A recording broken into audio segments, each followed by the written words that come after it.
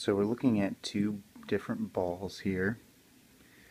The one on the left is the official game ball edition of the 2006-2007 season that was rejected by the players because of it was too grippy, and then when it got wet they said it was too slick. It's got the cross traction technology from Spalding, and as you can see here, this was an Indiana Pacers ball. Authentic.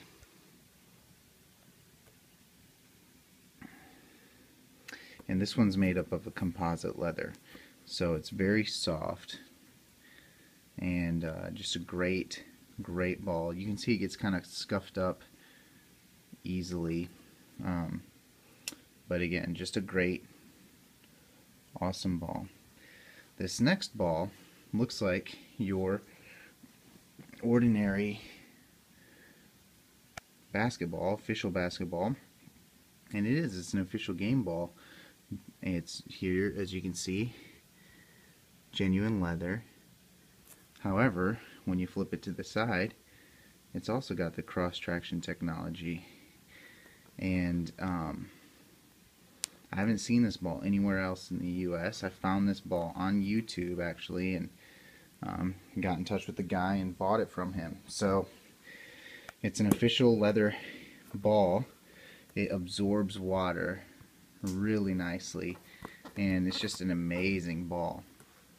So really cool. This could actually be maybe a prototype of some sort, or that's about to be released, or maybe, I don't know.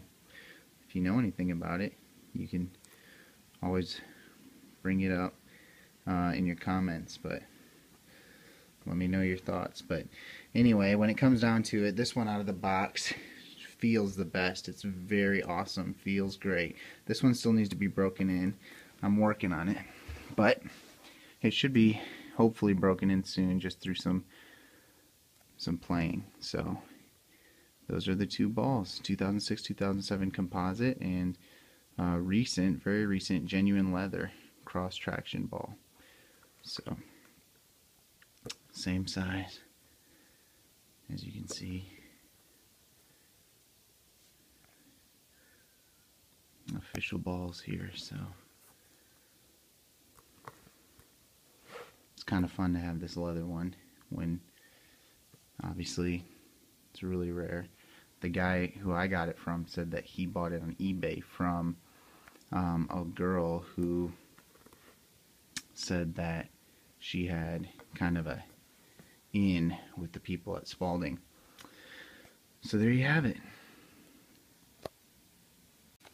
So we're looking at two different balls here.